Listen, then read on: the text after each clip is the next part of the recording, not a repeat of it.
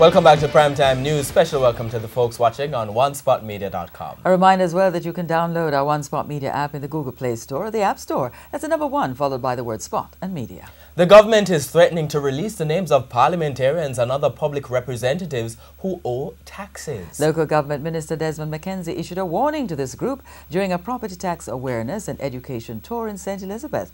TVJ's Herman Green has that story. According to the local government minister, the property tax sensitization tour was started in St. Elizabeth because the parish has one of the highest levels of non-compliance.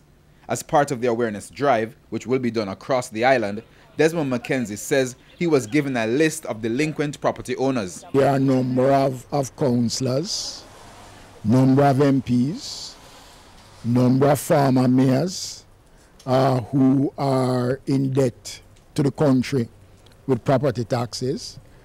I'll be writing to all the mayors of the municipalities, and I'm going to be sending the mayors the list, and we are going to make all the efforts first to ensure that we get in contact with these persons to ask them. And if that approach doesn't work, if they fail to do it, then the country will know who are those persons who are owing property taxes to the government.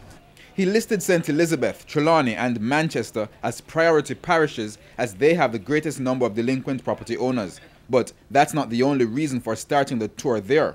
He says St. Elizabeth needs the money to address challenges such as an all too frequent drought. This is one of the parishes that we intend to ramp up the trucking of water. This is one of the parishes that we intend to put a number of the rapid response water trucks which will be handed over to the local authorities in a couple of weeks' time. When we gain possession of those units, we're going to be concentrating a lot of them in St. Elizabeth, in the areas that are affected severely by drought. Additionally, there are the outstanding electricity bills to the Jamaica Public Service Company and the garbage collection needs.